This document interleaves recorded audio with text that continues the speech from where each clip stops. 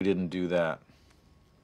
What if instead we got our own client like Endframe has, a porn company or something? That's not really how it works, GIlfoyle. You can't just go get a client. Why not? Because it's not that easy. Why not?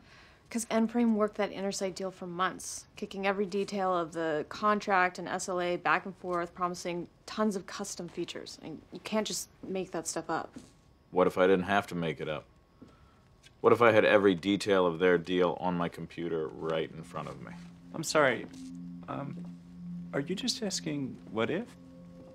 Or do you actually have this information?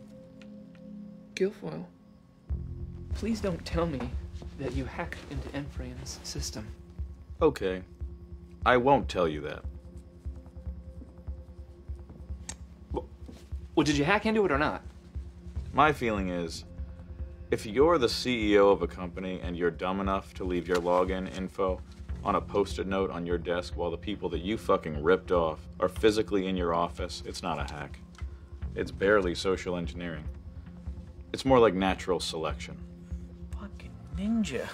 Okay, I was not in the room while this was happening. This is way over the line. This is crazy illegal. We're not trading on stolen information. It's not worth it. What if it was worth it? It's not, so.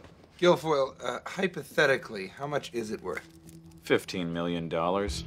What? Holy shit. Okay, I was definitely not in the room while this happened. I've got it all right here with a bow on it. Delivery dates, benchmarks.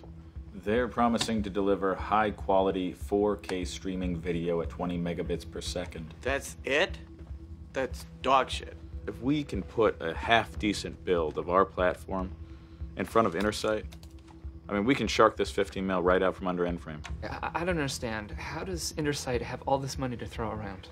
It's pornography, Richard. Adult content has driven more important tech adoption than anything. The first fiction ever published on a printing press was an erotic tale. And from there, it was Super 8 film, Polaroid, home video, digital, video on demand. Credit card verification systems, Snapchat. Pornography accounts for 37% of all internet traffic. 38 when I'm on it. Reducing Intersight's server load by a tiny fraction could save them tens of millions of dollars a year. Hundreds. $15 million is only like 6 hours of Intersight CDN bill, right? But to us, that...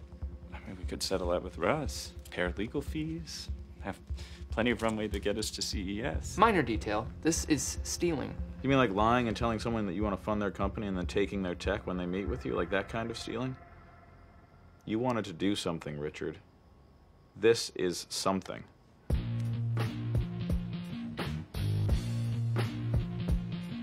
It's time to walk the left-hand path, Richard.